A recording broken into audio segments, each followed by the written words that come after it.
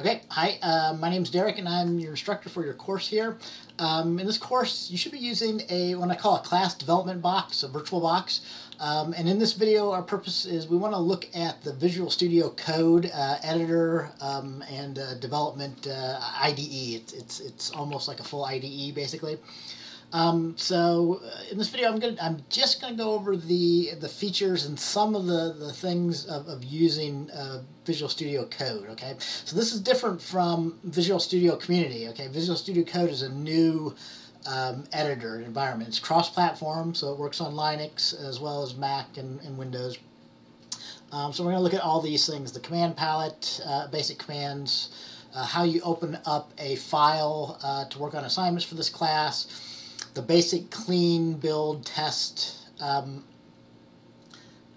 cycle that you'll do in order to work on your assignments, and the IntelliSense, code formatting, and using the debugger in this video. Okay, so here's my Windows, or sorry, my Linux development desktop here, all set up.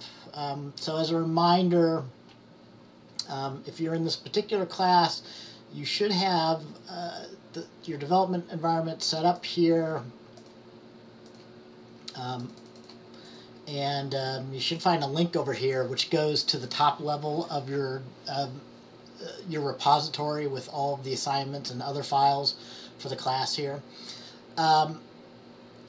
So let me bring up one doc. I've got two docs that we'll look at in here today, but I want to bring up the Visual Studio Code keyboard shortcuts. So here's a document of some keyboard shortcuts to get you started. So the normal commands for Visual Studio Code, like copy and paste for Control-C for copy, Control-X for cut, Control-V for paste and things, Control-S to save and things like that. So for the standard key bindings, most of those are there. Plus, here's a good basic beginning set of some other stuff that might be of interest for you to learn in there. Okay, so I do want to show this command palette here. So anyway, let's start up the Visual Code here. So if you had it, so I should show again in case you haven't watched any of the previous videos.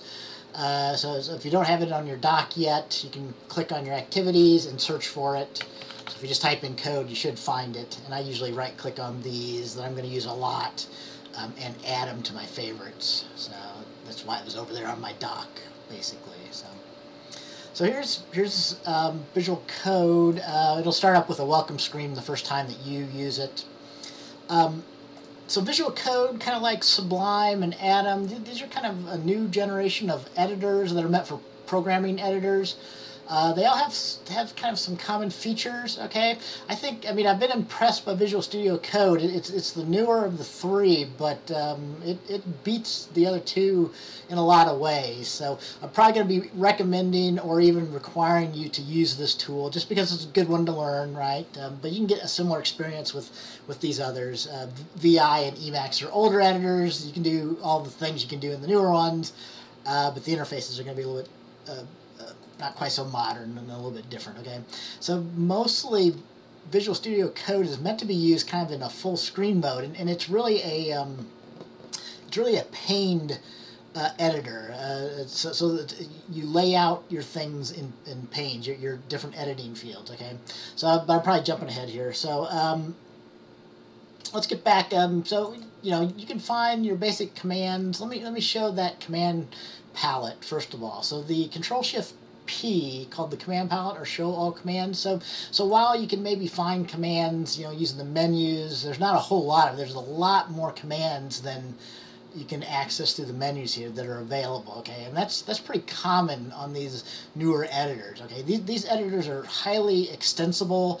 So they've got lots of hooks in there for programmers to go in and set them up exactly the way they want and need to do things. Okay, so these things over here, we've got an Explorer. I've already got this open. Let me close that off so I can show you opening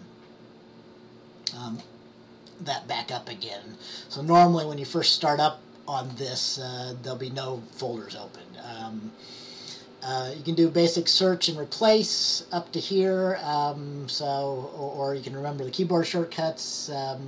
So Control F is find for search, and Control H to replace, basically. It's got a full built-in Git source control, so I'll show that as soon as I open up something here. And it has an integrated debugger. I think of the 3 editors, I haven't used Sublime as much as the other, as this one and Atom. But definitely the support for the debugger inside of, to making it more like a full integrated development environment is much better than my experience on the other editors here. It, like I said, it supports extensions like the other editors do. Okay, so you can find lots of things to install. Visual Code calls them extensions. Okay, so by default, I will install for you the IntelliSense for C++, since our code projects are using the C++ language, and this Uncrustify tool for doing code formatting and enforcing coding standards, basically. Okay, so let's look at opening a project file to work on assignment. So Visual Code has a more complex concept of a workspace, but you don't really need that. If all of your code is just in a single folder, really all you want to do is just open a folder. You can just add it to your workspace, or you can just go to the Explorer and say Open Folder, okay? And in our case, you really should open the top level folder, so you don't want to open up like a specific folder, like if you're working on assignment 1. Even if you're working on assignment 1, you should open up the top level, because we've got basically the configuration for all of these assignments, all these projects reside in the top level. So you need to open it up kind of at the root of the repository for this class, the way we've got things set up here. Okay, so just select that and say OK. And your Explorer then will have, you can open up, and you know, so it's a file browser, so you can see, you know, at the top level we've got all those directories that you should have seen, scripts and whatever, and we've got the assignments directory, and then you know you can open those up. We're going to be looking at the example 1 project here today. Sorry, in the next video I'll look at that in more detail. So yeah, actually I might use the assignment 1 files here for some examples. Okay.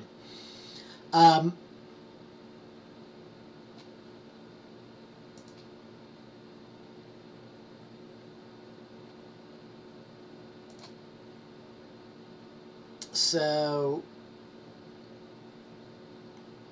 I was used to something's missing here a little bit, so I'll have to check that out. Oh, there it is. So yeah, so this is kind of integrated with Git, so you know, files that you've been modifying, you've got little notifications over here in terms of the status of the files in your repository, whether they're new files or they've been modified from the existing last check-in and things like that. So all right, so so I forgot to show the command palette.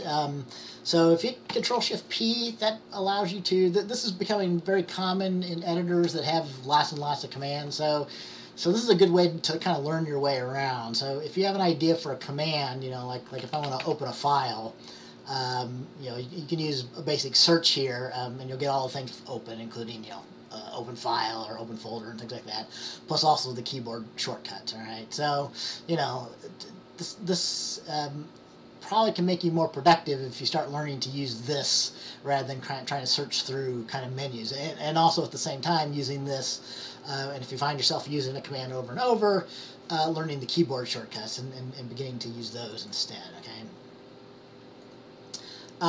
Okay, so let's show the basic way that you work on assignments in this class here. Okay, so things should be set up. So if we wanted to, let's say, work on assignment 1, your first assignment for this class, you can bring it down. You can see all the files in assignment 1, and if you single click on one of these, it opens it up. But notice this is kind of in italics. So this is just kind of a what's it called? I think all three of the editors that I talked about do the same thing, because you can kind of quickly click through there, so it's not really completely opened up. This just allows you to search through files. If you want to open it up permanently, just double click on there. So if I want to get assignment 1 functions open, I can double click on there. So now, notice it's not italics anymore, it's opened the file, right? And let's say I want to have assignment 1, I want to have my test file. This is my unit test, okay? And I'll talk about the unit test in more detail in the next video. But here I wanted to show kind of the paned usage. So if you take a tab and you drag it, like if I want to split horizontally, I could put it down here. I tend to work more vertically since I have a kind of a widescreen environment here. So yeah, I mean, you can have your things side by side, and you can keep splitting things like this. You know, so I might make a little bit less space for my File Explorer. You can always hide this if you really want even more space, right? By clicking and unclicking on it. So actually, let me switch these around. I want to have my functions over on the right and my unit tests over here on the left, okay? I'm going to uncomment the first unit test here. So let me uncomment that.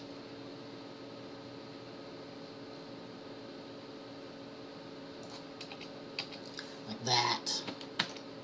Alright. So, like I said here, I want to show you the basic things. So the build system, I've set it up by default. So the make build system that I showed you in the previous video can be accessed. So those make fields, and we've got basic commands, keyboard shortcuts bound to the three most common ones you'll use. So clean up your files, do a build. So this is like make all, build everything, and then run the unit tests. Okay.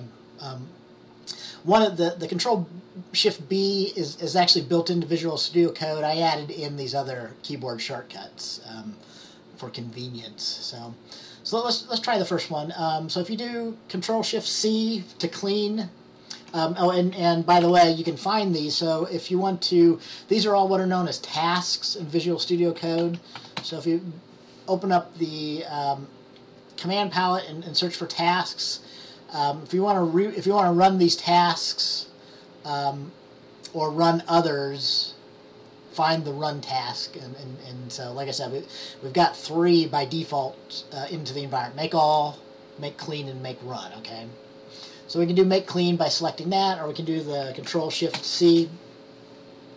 And so notice whenever you run a command, these are really one reason why I think I like Visual Studio Code is because I really do like doing stuff from the command line. And Visual Studio Code really just basically integrates in a terminal, and you can actually open up multiple terminals. So by default, when you run these tasks like this, shell tasks, it just does it down in a terminal like this, okay? So notice that, oh, I did a make run. I meant to do a make clean. Did I do a Control Shift B? Control Shift C.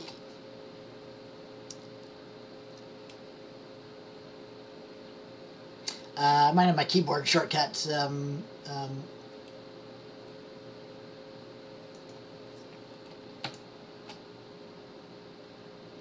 I have to check the keyboard shortcuts. So let me run it from the command palette. I meant to run clean, but it's not running clean. It's running the make run. So I must have messed up the keyboard shortcuts. Okay, so I'll just run it by hand. So I'll open up the command palette, choose run tasks, and let's do the make clean. So there's what I wanted. So I often kind of just delete off the terminal. So that when I run a new one, I can see right from the beginning what it did. Okay, so there was the make clean.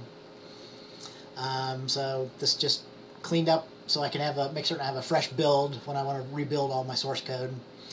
And like I was starting to say, if you want to, you can open up your own terminals from within there, so you don't have to leave your paned environment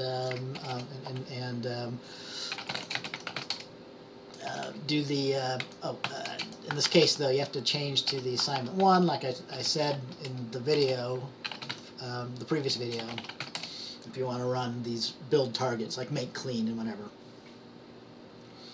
But yeah, let me go ahead and close that one off, okay? So then the next task is, what you normally do is you want to make some edits, and then you want to build your code and test it, okay?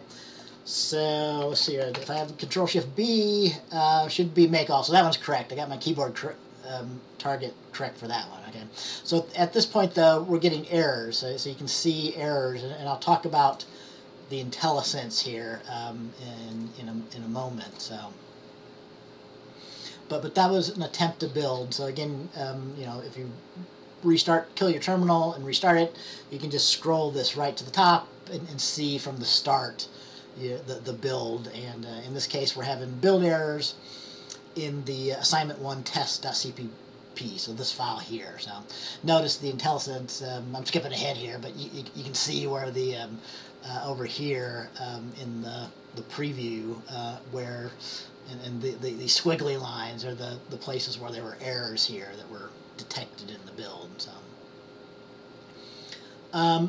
and in this case, since we didn't successfully build, I can't really show running the tests because there's no executable to run yet. So I'll fix. Actually, I'll probably recomment these and then we'll run it. So so anyway, those are the three main things that you need, and I'll fix these shortcuts. So you can either do the run tasks and select the correct ones, or you can learn the keyboard shortcuts. Control-C will be for clean, Control-Shift-B for build, and Control-Shift-T for running the unit tests. Okay. So let's look at the compiler error messages here. So they can be a little bit subtle to see, but anything that's underlined were things that were detected that were problems, either warnings or actual errors and things, okay? And if you hover over that, you'll get more information about this, okay? For actual compile problems, you can click on the problems over here, and you'll also get these error messages from the build, basically, but you also get them from IntelliSense, okay? So one thing, so line numbers are turned on by default on these editors, which is a good thing. So but you can click on this and it'll take you to the location in the file. But in case this clicking isn't working, which can happen, sometimes things get misconfigured. Over here are the line number and the column where it occurs. So this calculate mean identifiers undefined occurs on line 36, starting at column 5. So basically right there, right?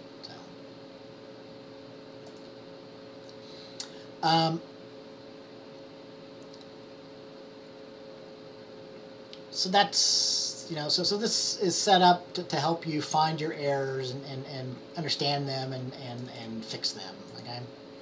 And then let me comment this back in to show, so if I do that, it'll be able to build again if we recomment these things.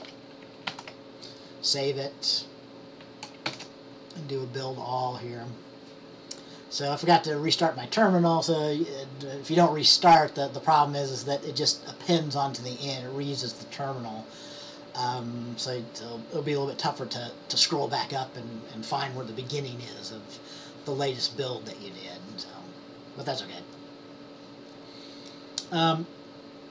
So right now it's building the assignment1 tests file, and then it built assignment1 functions and it's linking together the test, and now it linked to then the debug executable, and it actually succeeded with no errors, right? So there were no problems detected on the build that time. Okay. So and now since we actually built a test executable successfully, I can actually run the test. So if you do the Control-Shift-T and run that, in this case, since all the tests are commented out, when it tries to run the test, it'll see that no tests are run. But that will run the unit tests for you that we'll talk more about in the next video here. Okay. So those are the main commands that you want to use. Control-Shift-C to clean, Control-Shift-B to build, and Control-Shift-T to run your unit tests.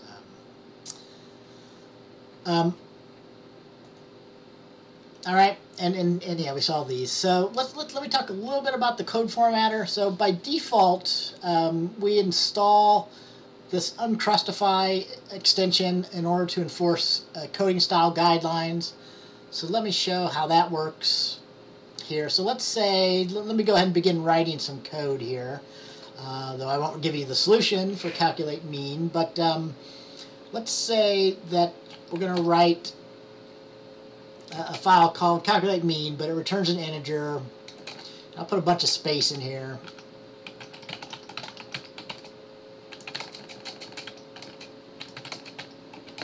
And we'll put a brace on the end here, and I'll remove some indentation, make a comment.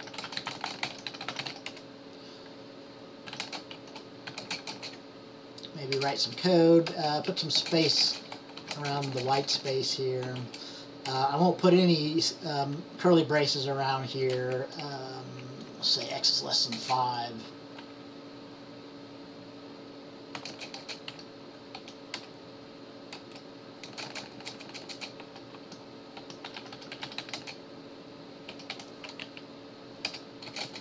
All right, so I mean, I'm intentionally, not formatting this at all in the right way. Okay, so what the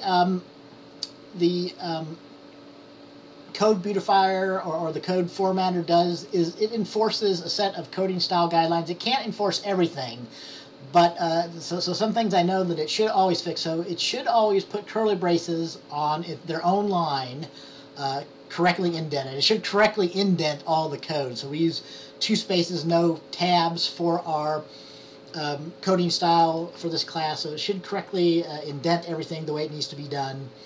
And it will enforce that all code blocks should have curly braces around them. So you can't have, even though this is just a single line statement for the if statement, it will put the curly braces around there. That prevents certain kinds of bugs from happening. And make certain that we only have one white space before and after binary operators and things like that. Okay, these are all common things in coding style guidelines.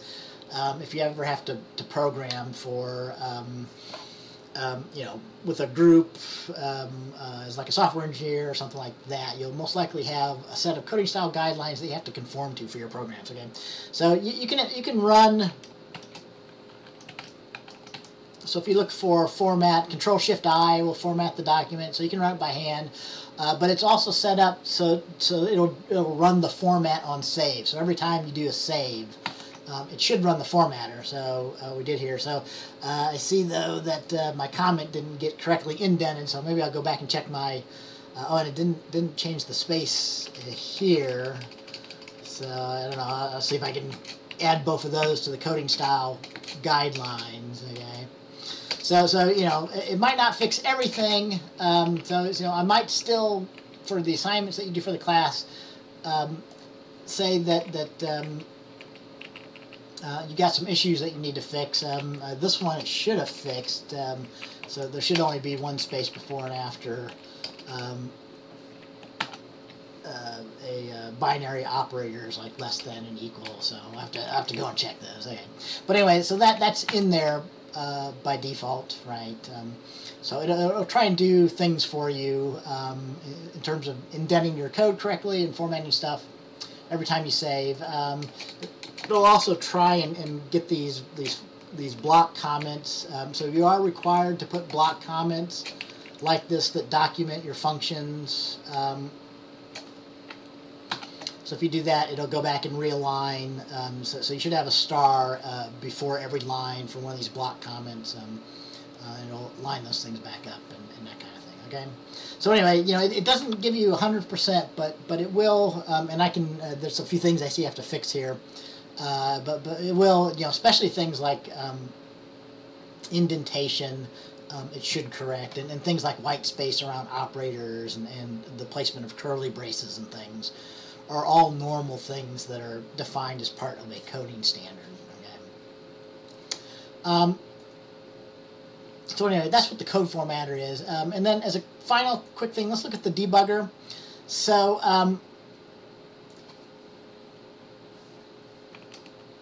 so when I build this, as I've shown,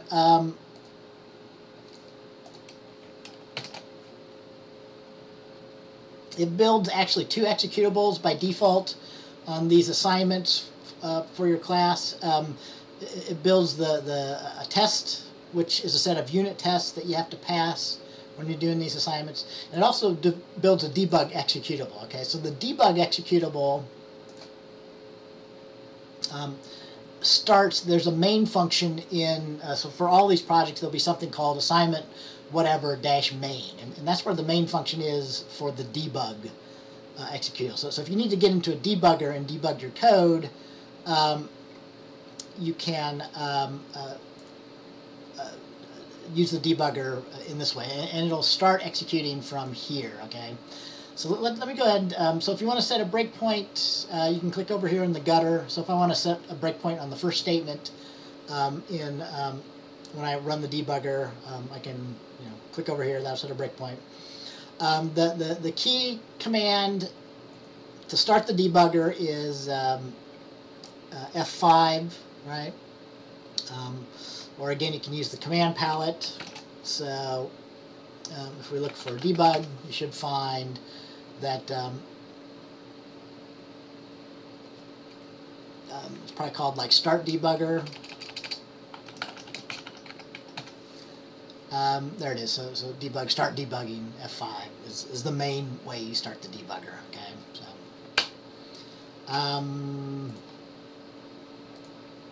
so let me go and do that. I'm going to use F5, so we'll start it up.